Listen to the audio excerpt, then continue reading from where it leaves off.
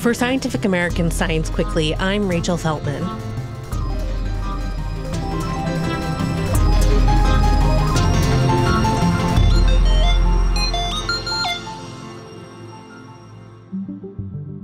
Whether it's framed as a cure-all for fatigue and low libido or a shortcut to gaining muscle mass, testosterone replacement therapy, or TRT, is all over the internet these days.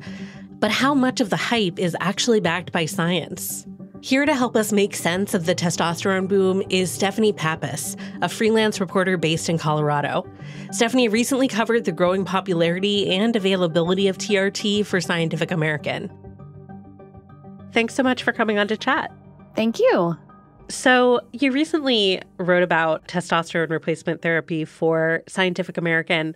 For folks who are not on the right part of the internet to have heard all about this, or maybe staying off the wrong parts of the internet, depending on your perspective, what's going on with TRT right now? Well, testosterone replacement therapy has become extremely popular. It has been something that's been in the background for many, many years. Synthetic testosterone was first invented in 1935. But for a long, long time, people thought that testosterone replacement, if it was used for any kind of symptoms men might be having, that it could cause prostate cancer. And then it was believed perhaps it could cause heart disease or cardiovascular events like a stroke or a heart attack. As it turns out, the last few years, we found that it doesn't really cause these really serious events. However, a lot less is known about the long-term health impacts. People are really flocking to TRT largely as a result of word of mouth. There are a lot of private clinics that offer this out of pocket, so you don't have to have an insurance company agree that you need it. And people on social media are using it for just a litany of different symptoms, and it can be anything from muscle building to fatigue to mood problems and irritability. And it's kind of being pitched as a cure-all for a lot of different things. And what evidence is there for the benefits of testosterone replacement therapy, maybe starting with people who actually have low testosterone? Yeah, so there is such a thing as low testosterone. No one exactly agrees on what the cutoff is, and probably that's because there's a lot of variability in our hormones. Like anyone who's ever tried any sort of hormone treatment, including birth control or HRT, can tell you that people respond really differently. So for men who really do have low testosterone, the evidence suggests that you can see some benefits in mood if you have a major depression. You may see some improvements in energy. The most well-established result from the studies of TRT is that you will probably see a little boost in libido if you have low testosterone and you now start taking TRT. And that's because testosterone works in the brain to increase sexual desire. For men who don't have low testosterone, which are many of the men who are now getting treatment, the evidence for benefits is much, much lower. We don't know if you really see much besides additional muscle building abilities. And what are the potential downsides? You mentioned that one of the reasons there's such a boom right now is that research has showed that the connection to prostate cancer is not concerning the way we once thought it was. But what about other issues that can come up when you don't have low testosterone and you start taking a bunch of testosterone? Right. So if you are taking a testosterone supplement, your body actually shuts down its own testosterone production. There's this neat little feedback loop that says, oh, if the testosterone's high in the blood, we're going to just kind of ramp it down. And a side effect of that is actually because testosterone is involved in sperm production, your body will also stop producing sperm. So as more younger men turn to TRT, we are seeing that men who are interested in still having children are finding they're losing their fertility. Oftentimes, men are told, oh, you'll recover it once you stop, but that can actually be slow and complicated. So urologists in the field often see men who aren't understanding why they're not, able to get their partner pregnant, and they may have tried for quite some time. Right. And, not that this is the reason that's upsetting, but there's also kind of an irony there because a lot of the marketing is sort of stereotypical masculinity. So it's not surprising that people are caught off guard by that potential downside. Yes, absolutely. They are really marketing this. If you go, you can see it on billboards or online. These ads are all about muscles. They're about machoism. And oftentimes the reports from some of these freestanding clinics is that men are not being told all the information about all the side effect possibilities. When you say that regaining fertility after these treatments can be complex and slow, could you walk us through what you mean by that?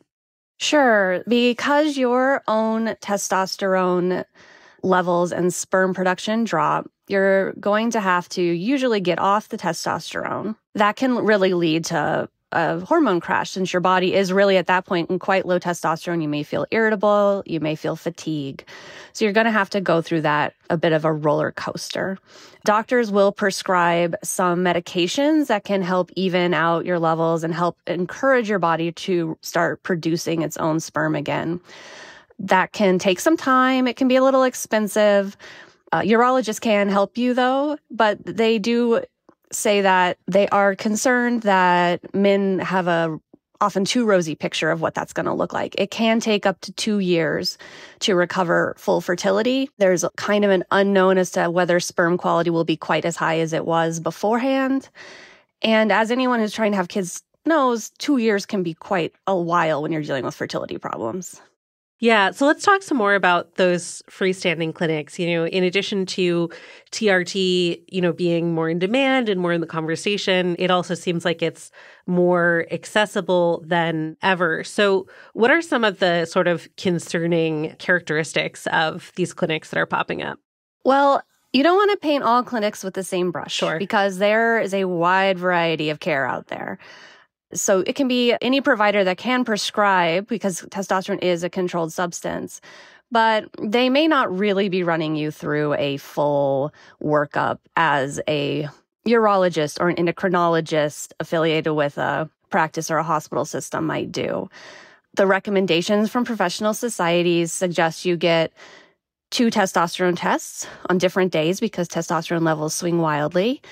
I could not find anyone who'd reported to me that they'd gotten 2 tests. I can't say that there aren't clinics that do it. Typically, you're going to get 1 test. Typically, they are motivated to prescribe what they can to you. The problem often is that because of this long-term fear around testosterone is that many primary care doctors are nervous about prescribing it or don't feel that they've been trained. I spoke to one man who actually his doctor said, yes, your testosterone is undeniably low, but I don't know what to do about it. Maybe just go to one of these clinics and they can help you. His experience in that clinic, unfortunately, was that they kind of gave him a generic prescription, did not really test through his levels, didn't really talk through, alternative treatments or other things he might look at doing. So he felt as lost, and he ended up looking on Reddit for advice, which, as we all know, is a real hit and miss proposition. Sure. So men are often kind of left searching for their own information, and they may not have good sources of information. And the experts that you spoke to, what do they want to see change about the way we're treating TRT? The first step is that a lot of physicians who specialize in hormone replacement therapy for men would like to see more awareness among primary care physicians and other doctors that men might go to. Because if they could coordinate that care in a really responsible way, there are probably many men who could benefit. They do have low testosterone, but haven't ever thought about being tested. And then the other side of this is just patient education. If you're going to consider going to a clinic, don't just go somewhere that will happily hand you a prescription. Really look for someone who is going to sit down with you, who is going to talk through lifestyle changes, who's going to look at alternative problems. So one doctor I spoke to said the first thing we do is we look for sleep apnea in our patients. If we can cure that, oftentimes we don't need to look at their testosterone levels again. And don't be in a rush to walk out that first day with a prescription that might be too high for you and might lead to side effects like acne, or another side effect you can see as an overgrowth of red blood cells that can lead you to need to have to donate blood every month to keep that in normal range. Look for something that's not going to cause the side effects that can really affect your life in the long term. Sure. Well, thank you so much for coming on to talk us through your feature. I really appreciate it. Thank you so much. That's all for today's episode. You can read Stephanie's full story on TRT in the July-August issue of Scientific American. We'll be back next week with something special, a 3-part miniseries on bird flu. From avian influenza's wild origins to its spread across U.S. farms to the labs trying to keep it from becoming the next pandemic, this looming public health threat has a lot of moving parts, but we'll get you all caught up. Science Quickly is produced by me, Rachel Feltman, along with Fonda Mwangi, Kelso Harper, Naeem Amarsy, and Jeff DelViscio. This episode was edited by Alex Sugiura. Shayna, Posses, and Aaron Shattuck fact-check our show. Our theme music was composed by Dominic Smith. Subscribe to Scientific American for more up-to-date and in-depth science news. For Scientific American, this is Rachel Feltman. Have a great weekend.